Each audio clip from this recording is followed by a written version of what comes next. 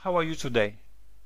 Well, I don't really know. I'm kind of a little baffled, and that's why I think discussing the myth of Sisyphus is going to be therapeutic for me because this is patroma therapy. Mm-hmm. Can you expand on that? Being baffled, I don't Yeah. know. It's just like everything I do gets undone. Everything I try changes. I was going to go get groceries, but now we're in a code red in Dallas with the pandemic. And then I was mad at my cell phone because it wasn't keeping the charge, and I was going to go get a flip phone, and then all of a sudden today it's keeping the charge. And then some person called me yesterday and asked me why he shouldn't commit suicide. And I'm just a little bit out of juice, a little bit out of like mental juice. Mm-hmm. And I kind of felt like maybe Sisyphus was also out of mental juice, but he just kept pushing his rock. Good. Because I lied so many times today. Me too. I think I can compare myself to Sisyphus because he's been condemned for his chronic deceitfulness, right? To push a boulder uphill for eternity. That's probably which is awaiting me too. What, tomorrow, or you're going back to work in Moscow? Is that the problem, or just in life? Uh, in Moscow, in particular, and in general. But how many times did you lie in your life? When was the last time you lied? I'm lying right now. Yeah, because the Sisyphus lied to Zeus.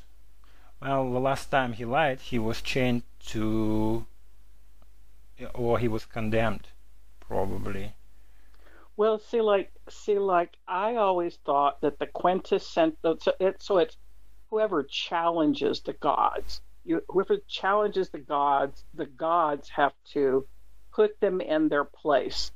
So I always thought that the main person that challenged the gods was Prometheus, who found fire and gave it to humanity, and then the gods got really mad and chained him to a rock, and an eagle came and chewed out his liver, and then the liver would grow back, and then the eagle would come and chew it out. So it's like eternal punishment. Mhm.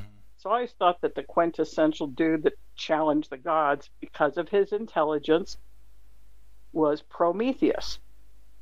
But I have since found out that Sisyphus is also another character from Greek mythology. He was the king of Corinth in Greece, and he tricked death, and then Zeus, the head of the Greek pantheon, punishes him. And now he's just a symbol of anyone who messes with the natural order of things. So death is part of the natural order of things. And we think that we can trick death, that we can do things to be immortal, but we can't because we're just mortals. And so Sisyphus was punished for challenging Zeus and disrupting the natural order of things. Well, There you Sisyphus go. was punished because he chained death up so humans could live forever. That probably Yeah. changed the order, the natural order that existed at the time, but um, he Yeah, couldn't just like care less about what the gods said about fate, right? He was like, okay, I do what I want. He was a king after all. I just, yes, he was. yeah. Yeah, and then we also find out from him in Homer, who wrote the Iliad and the Odyssey. So Homer is a part of the oral tradition, and it's written down the Iliad. And Homer describes Sisyphus as the most cunning of men. He's the most cunning of men. And in the first episode, the king dies, Sisyphus dies, and he goes into the underworld, Hades. And then when he's down there, he wrestles with Thanatos. Weren't we talking about Thanatos with Freud or Was that the something? death wish or what? Yeah, that's what Freud called. There's eros, the drive for life, and thanatos, the drive for death. That basically means So suicide. death is suicide. No, that the death wish leads to suicide. And I'm not going to use this word very often, but let me say that Camus said that the only philosophical question that exists is whether or not we have to commit suicide. I'm sorry, I apologize. I know you don't like the subject, but No. I would just rephrase it. I would say that in Camus took on the story of Sisyphus, and Camus also said the question of life is, why shouldn't we commit suicide? So it's a question about life. What is the meaning of life? So we're like, when Sisyphus goes into the underworld and he's wrestling with Thanatos, the personification of death, he tied him up, and then no one had to die.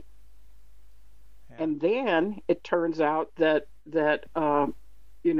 he's not, his wife is not supposed to make some offerings to the gods or something. Then she does, or tells a secret or something, and then everything's messed up. But basically, he's challenged the gods, dared to wrestle death, and now Zeus has put him in his place. His place is on the rock, rolling the rock up and down, because he's upset the natural order of things. And you can't mess with death. Death has to be free to do his thing. Uh-huh. You said that Sisyphus, that Homer considered Sisyphus the trickiest of men, right? Well, the wording in Homer Iliad is Sisyphus is the most cunning of men, the most clever. And as a punishment for his trickery, he was made to endlessly roll a huge boulder up a steep hill, is that right? Well, just being clever is okay, but he effing messed with death. You can be clever and, Daedalus built the labyrinth and Icarus flew on wax wings. Like, you can be clever and do all kinds of stuff, but do not mess with death. Yeah, but I say it was self-defense in his case. Because Death wanted... Death what? Yeah, Death wanted to have him killed, and he tricked Death and chained up. And then God said, well, that's not how we would like it to be. And they condemned him and freed Death again, right? Well, yeah, death exists because, where people are still dying, especially in a pandemic. Yeah, death exists. But the Greeks were very curious about the meaning of life and death. So, like, they're famous for the tragedies, and they're famous for philosophy, and they're famous for democracy, and yeah. I have this feeling that you admire Sisyphus, because I always consider him some kind of stupid due to him doing the same job over and over again, like meaningless as polishing the brass on the Titanic. And you somehow say, correct me if I'm wrong, that he's doing the he carries out his punishment with pleasure, with dignity, or with dignity. Right. So, like, someone, so someone who has a meaningless job is someone who works in an office, like the story Bartleby Scrivener, or like stories by Kafka, The Trial. Just someone just pushes papers, a little office worker. That's meaningless work. There's no challenge, there's no nobility, there's no nothing. But Sisyphus used his clever mind to take on a really big problem. Like, he wasn't just figuring out how to, build a building or redo some streets or build a bridge. He took on death. Now, that's a noble opponent. That's what I call a noble opponent. That's a guy I would date. I would date a guy that was like that. Someone who takes on, uses all that he is to take on noble challenges. And Sisyphus, to me, it's like you do your life with grace and honor. It's your life. Everybody has their boulder to roll up the hill. Like, your boulder isn't mine, and mine isn't yours, and you know, and that we all can push our boulder up the hill and complain about it and bitch and moan, or we can just like heave ho, here we go. It's he's kind of like noble. But do you consider your boulder a punishment? Well, I'm human. Yeah, I'm punished for being alive. Life sucks. Yeah, Yeah, the wages of. Because I'm asking because it seems to me that the futility of existence we're talking about is somehow like you and me, we feeling punished for I don't know what. Probably there are things we have to be punished for, but we are not as courageous as Sisyphus. Maybe we should be. Well, we're trying to make this video, this blog thing. That's pretty courageous. No, I mean, you're right. Sisyphus is an archetype. He's not a specific man that was walking around that, like, Abraham Lincoln or John Lennon or, he's a mythological figure of the heroic struggle. And if you think about the movie, The Titanic, the boat is going down. Or like you said, Camus, death is real. Death is coming for all of us. No one's getting out alive. But while the ship is going down in the movie The Titanic, one of the memorable scenes that's so poignant is the band is standing there in their uniforms and they're playing their instruments and the captain says, play on. And you look at it and you think it's so futile. You're going to die. Like everybody else is rushing around trying to get the lifeboats and people are in love or they got their kids or like they're trying to find their husband. Everybody's like in a panic.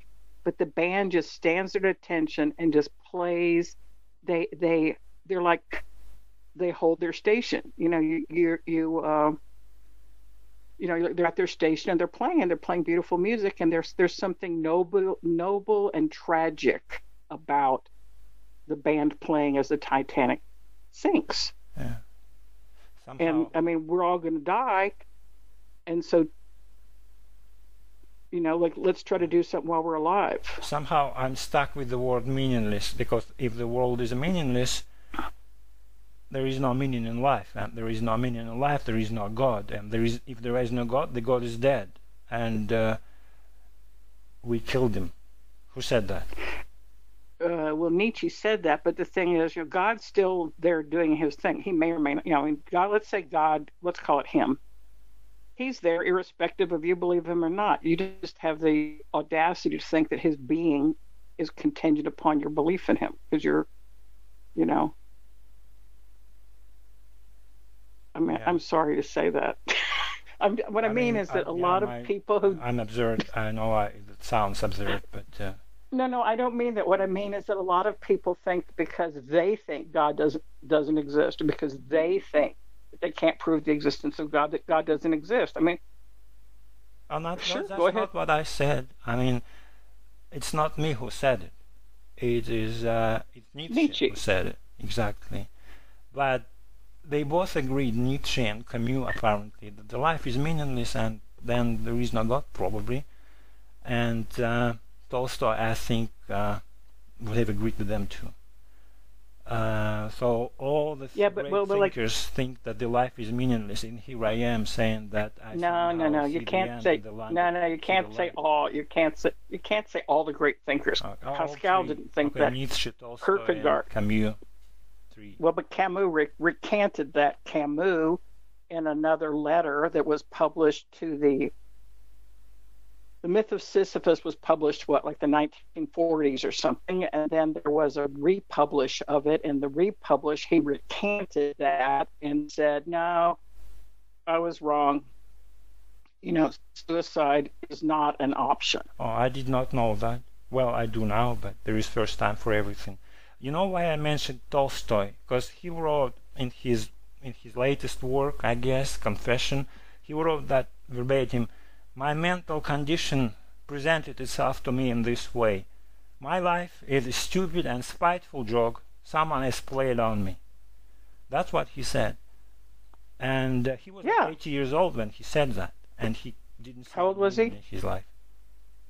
18, 80? How old was he? Well, he was a very old man. 8 0. 29 or 80. Okay. Yeah. Interesting. Yeah. Well, another thing is that I suppose that when a person is a teenager, they start thinking about, what is life, what is death, what am I going to do with myself, what am I going to do in the world, and then when you go off to the university, you start thinking, and then as you come to these different, crossroads in your life, getting married or getting divorced or your parents die or you have kids, like these various markers in our life journey, many people pause and think like, well, what does this mean? Or like, is what I thought before true? I mean, are Yeah. you this or I see your point. 28 or 38? Say again? I don't know what my point is. I don't Yeah, remember what my point was. You know what? I just saying caught myself thinking that we are living in this simulation. How's that? we're living in a simulation. I'm in my apartment. Where are you? It No, go doesn't matter ahead. where you are. Well, it Okay. sure does. It's hot in I Texas. think that Go was ahead. an No, interesting conversation. So what do we do? Should we just end this and think it over again or sleep on it?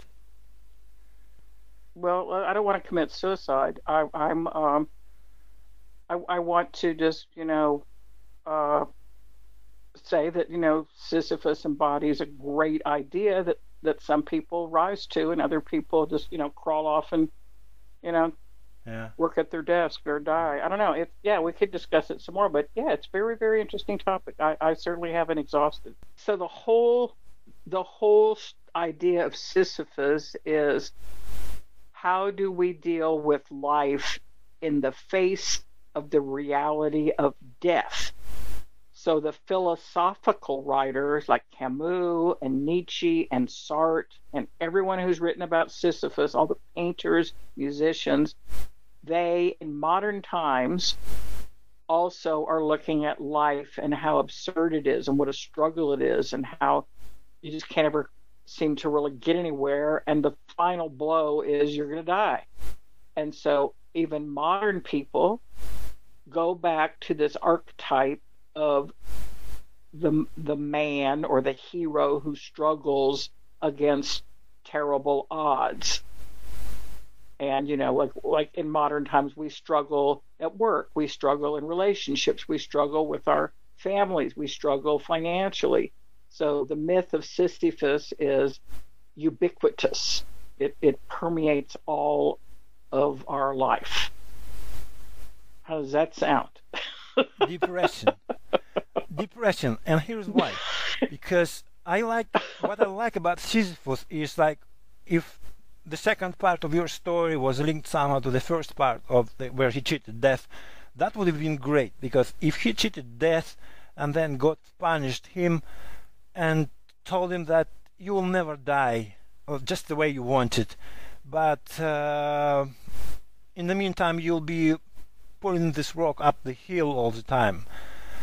And Sisyphus said, like, okay, like, to hell with you, I will be pulling this boulder up the hill, but I kind of had free will. It's another philosophical question.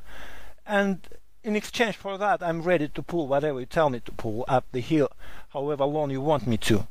That would be a hero story. Okay, well, why don't we write that? Why don't you write that? No, I'm serious. Thanks for sharing.